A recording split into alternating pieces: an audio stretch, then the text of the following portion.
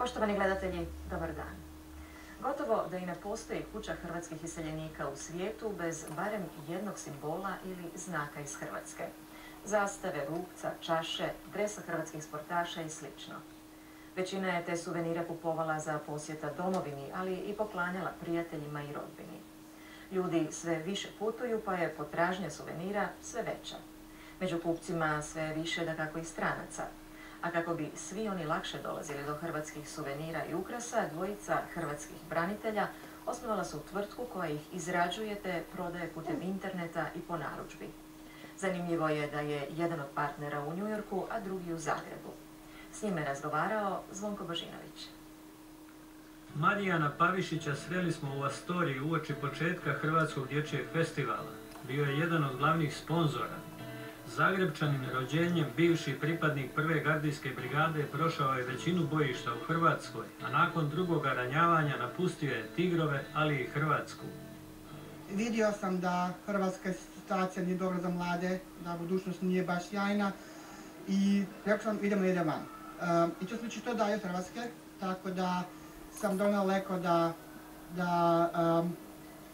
ne moram ići kući svaki vikend i znati kako se troše novci svima tamo. Amerika je bila privlačna, bila je vrlo interesantna, oportunice su bile stvarno dobre i tako sam došao u Ameriku preko broda, radio na brodu kao konobar. Plus fakultet ovdje, Princeton u New Jersey, završio magistrat i započeo raditi u corporate world. U kompanijama radim kao direktor u Human Resources i tako kad sam sve više radio, sam pričao sa našim ljudima po Americi i svima je falilo Hrvatska. Znajući da je bivši gardist, mnogi su ga iseljenici tražili da im nabavi zastavu, značku, majicu ili kakav drugi suvenir iz Hrvatske.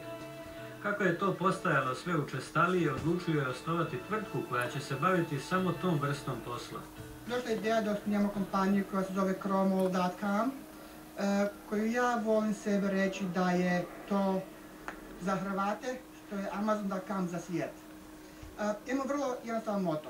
Naš moto je da it's made by Croats for Croats, što znači da sve je napravljeno Hrvata. Nema kineske proizvodnje, nema sve napravljeno ili kod nas u New Yorku ili u Americi.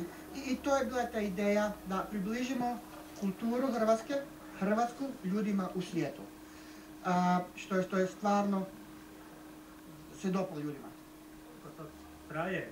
Što radite konkretno? Jeste vi zaposleni u tvornici, u pektari? Oficijalno smo započeli u listopadu prošle godine. Imamo dva ureda. Glavni ured je u New Yorku, gdje ja vodim kompaniju.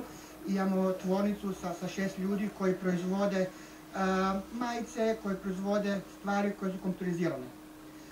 U Hrvatskoj imam prijatelja koji mi je partner, što bih htio reći da je to kompanija osnovana od dva veterana. Ja sam veteran i on je veteran. Koji Domovinskog rata. Ja.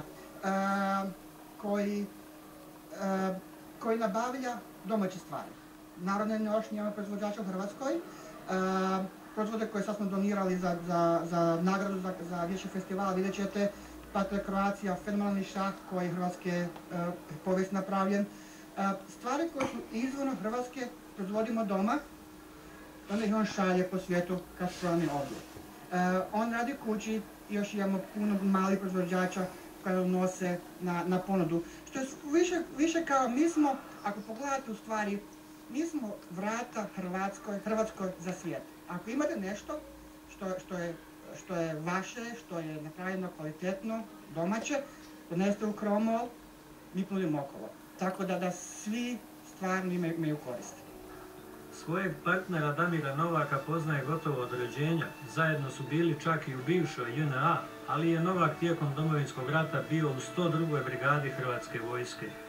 U biti on je vidio da u Americi svako traži kod naših ljudi nešto hrvatsko a problem je svakom kad ide van kod nas na ljetovanje u bilo gdje da suvenir neki sa sobom donese, pa svakom je bilo praktičnije nekom da ima već tam da može nabaviti. Tako smo krenuli, da.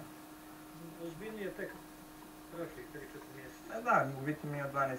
mjeseca djelujemo, tako da u biti još nije ni 6 mjeseci, tako da tek očekujemo puni zamah. Što vi radite? U biti moj dio je dostava i slanje pošiljaka u Ameriku i pronalaženje najboljih dobavljača. U biti isključivo da izvorno Hrvatsko. Najveća potražnja za suvenirima iz Hrvatske jest iz Sjeverne Amerike i Australije. Pavišiću i Novaku to još nije osnovni posao, ali bi mogao biti ako interes bude veći. Ima stranaca i naših ljudi, u biti negdje podjednako čak.